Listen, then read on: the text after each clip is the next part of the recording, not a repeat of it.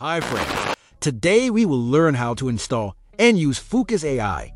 So friends, without wasting time, get into it. First, make sure you have the latest version of Python installed. Now, while downloading, make sure to enable the checkbox of the Add to Path option.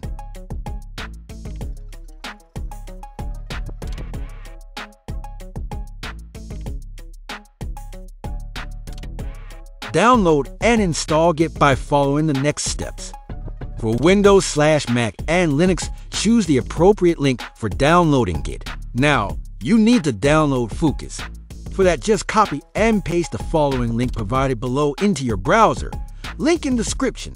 Unzip the entire downloaded folder, download 7-zip, zip extractor, and use it to extract the downloaded zip folder, and place it somewhere convenient on your PC to access.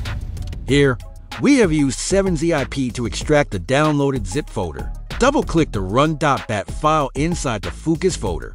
This will kick things off. On the first run, Foocus will automatically download the extra AI models it needs in the background. Be patient, as this can take a couple of minutes. .zip folder. Once loaded, you will see the Foocus interface with an empty prompt box ready for your instructions. Prompts are text descriptions that tell Foocus what type of image you want to create. Now, let's try something simple at first. With your prompt entered, go ahead and click the Generate button. Give Foocus a moment to work its AI magic. On the top, you will start seeing new images appearing based on your prompt. Foocus defaults to generating 4 images at a time.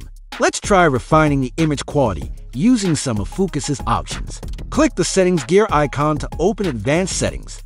Under Performance, choose Quality instead of Regular. Back on the main window, hit Generate again with the same prompt. The AI should now render higher fidelity images based on the setting change.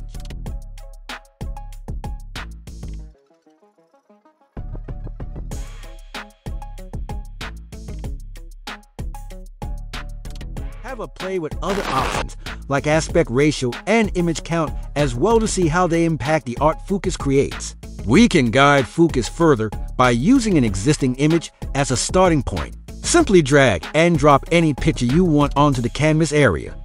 Then choose Vary options to transform that input image while keeping aspects intact. This gives the AI a base to build on, like changing the clothing of a person while keeping their face consistent.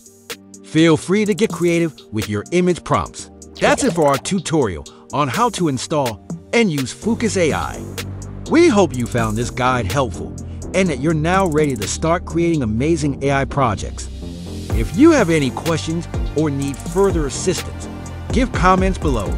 Thanks for watching and happy creating. Don't forget to like, subscribe, and hit the notification bell for more tutorials on Foocus AI and other exciting tech tools. See you next time.